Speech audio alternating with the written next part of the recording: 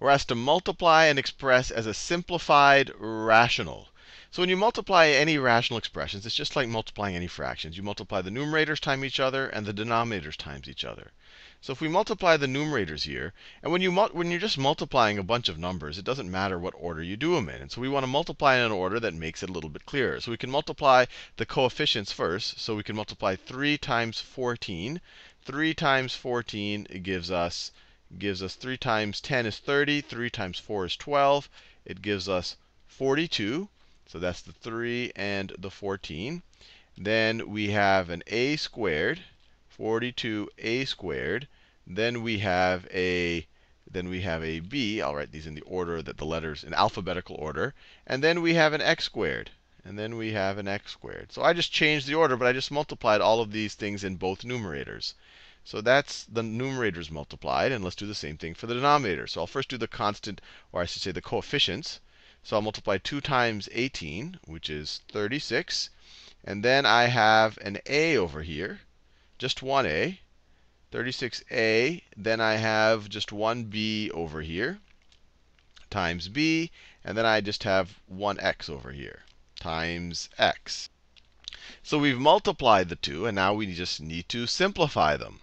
So let's just think about this a little bit. Both 42 and 36 are divisible by 6. That's their greatest common divisor. So let's divide both of them by 6. 42 divided by 6 is 7. 36 divided by 6 is 6. Both a squared and a are divisible by a, so let's divide them both by a. A squared divided by a is a. A divided by a is 1. And just remember, I'm just dividing in any of these steps, I'm just dividing the numerator and the denominator by the same number. And that's not changing the overall value of the expression. And then I have a b divided by a b. Well, I can divide both the numerator and the denominator by b. And so those two characters will cancel out to just 1 and 1. Don't even have to write it. When you multiply by 1, it doesn't change the value.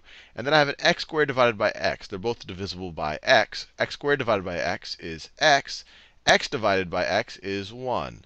So in the numerator, we are left with 7ax. We can ignore the b because it's just multiplying by 1 now.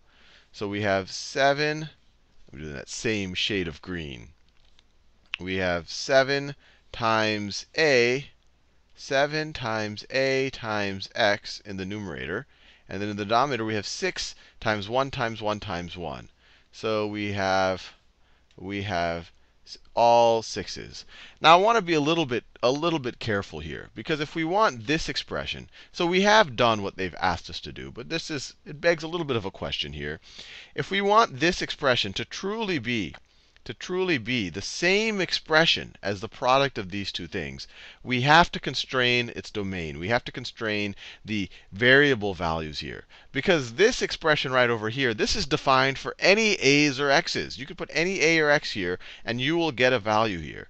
But this product over here, this was not defined for any a's or x's. The b's cancel out, but it was not defined for any a's or x's. In this situation, if either a or x equaled 0, this expression right over here would be undefined. In fact, if b was equal to 0, this expression would also be undefined.